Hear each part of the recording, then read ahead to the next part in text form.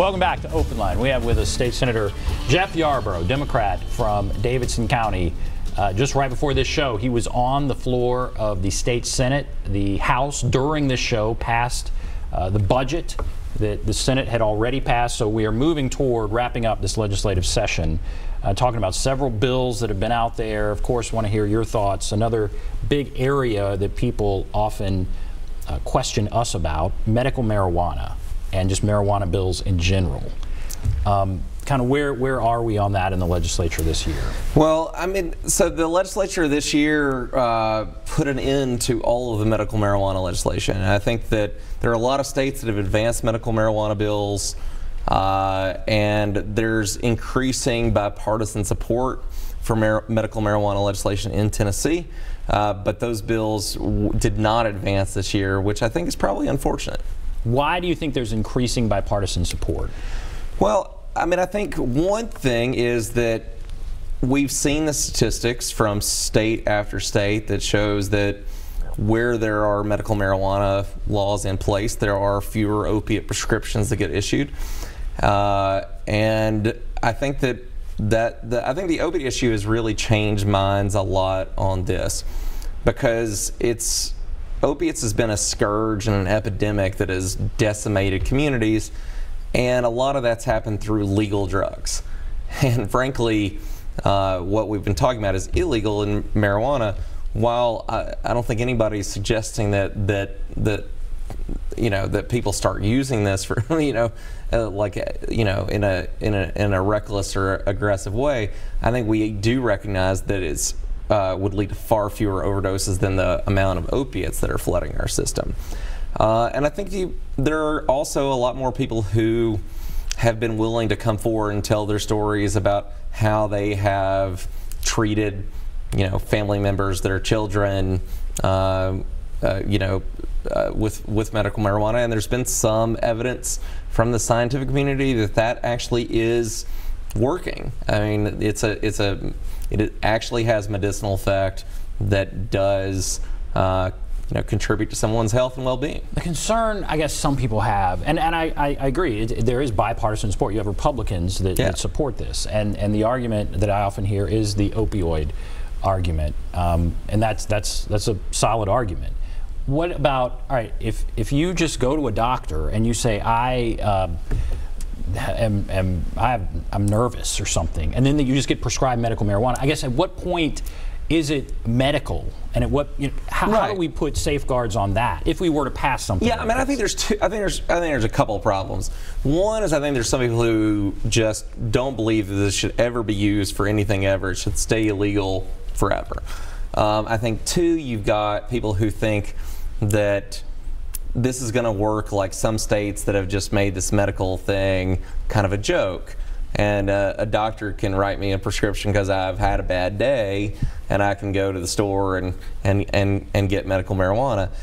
Obviously, I don't think that if you're going to do a medical cannabis bill, I don't think it should have it should not have that kind of leeway. It's got to have some safeguards that allows medical professionals to be involved and to do this safely and not in a silly way.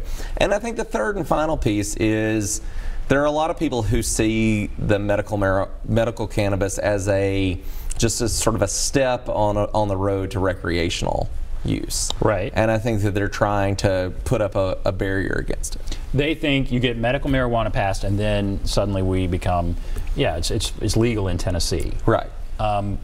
Do you have how would you vote on both of those things, medical marijuana and just making marijuana legal in Tennessee?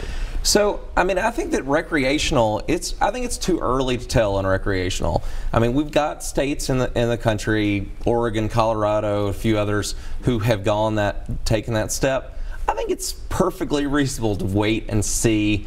Let's look and see what the health effects are, see what the criminal and educational effects are, try to make sure that the federal government cleans up some of the obstacles that happen in those places before we embark on that. on medical cannabis, we are far behind. I mean, we're now one of a dozen states that hasn't done this.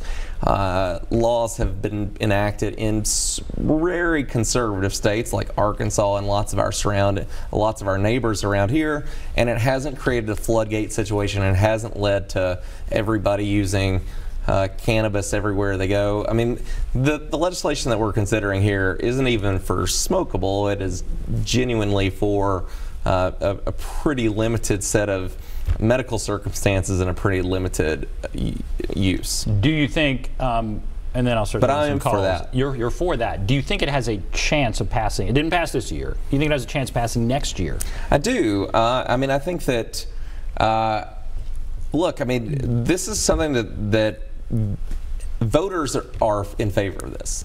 And politicians usually are behind voters, but they do usually catch up.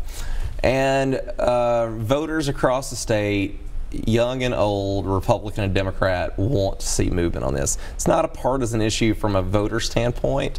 It's an issue that's moving, and I think if you look at younger voters especially, across the country, I don't see that backing up. All right, let's go to Reverend Fuzz. Reverend Fuzz, how are you doing? Hey, Senator Yarbro. Hey, Reverend Fuzz. I got some questions about this legislation and how it's moving in Tennessee. You just got to the point to say that most voters in the state probably favor the legalization of this stuff.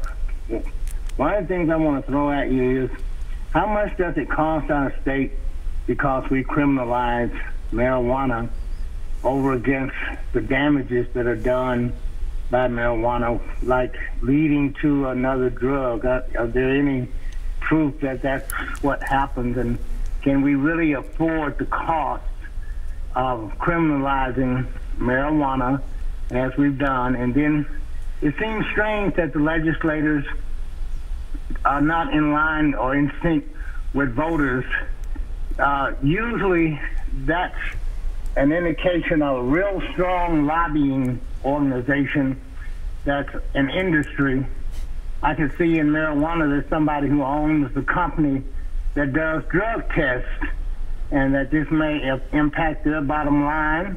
I would wonder, who are those industry that's lobbying against this medical marijuana legalization, in light of the fact that probably an overwhelming 2-to-1 of people in the state, if they were polled, they would say legalize all marijuana. You would probably have recreational and all kind of stuff. And then one final point, what do you see are the prospects of this being taken out of the legislature's hand and somebody putting it out there as a referendum on a ballot for the people to vote? I bet they would vote against differently. That's my thoughts. All right. Reverend Fuzz, thank you. What do you think? Start with the referendum. So starting with the referendum, we don't really have that kind of process in Tennessee that allows for citizens to start a petition and enact this into law. The only way we could do that would be to start at the legislature, so I don't think that's going to happen. I do have legislation to get to a constitutional amendment that would allow for voters to actually bring initiatives like we see in a lot of other states, and frankly stop some of the kind of sludge in the works that stops good things from passing. But right now, I think that procedural avenue is not available to us in Tennessee. And then, I think there's no question there are some groups that benefit from the status quo, and that could be testing companies or current providers who oppose this. I think the other place that you're seeing significant opposition to even the medical cannabis legislation is from law enforcement.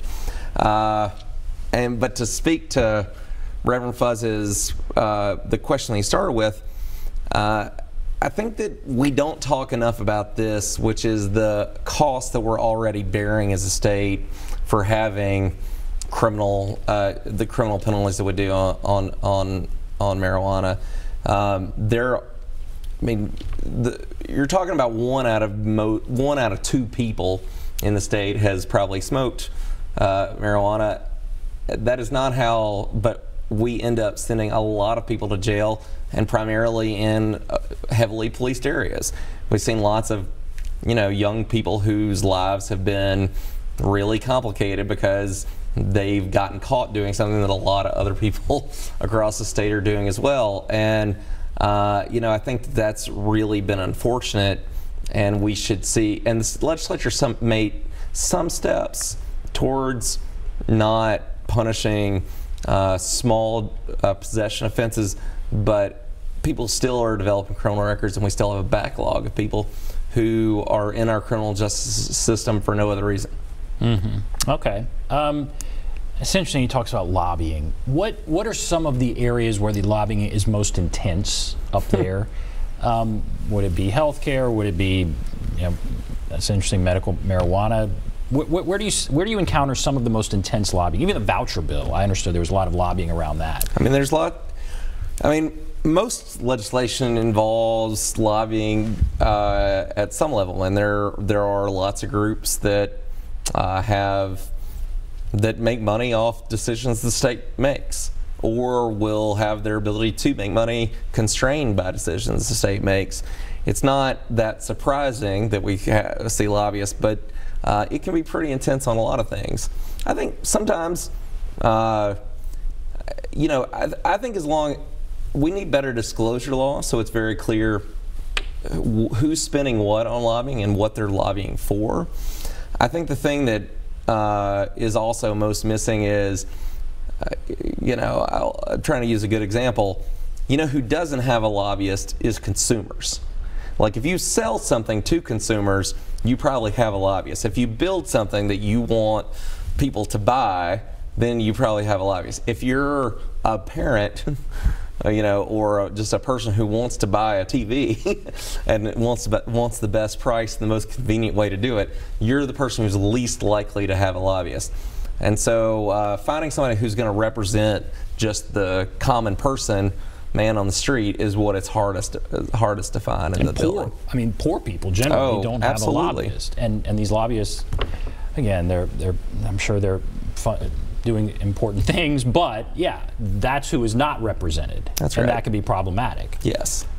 With a lot of the bills. All right, so we're going to take a break. If you want to call in, there's the number 615-737-PLUS, 615-737-7587. Take a break. Be back right after this.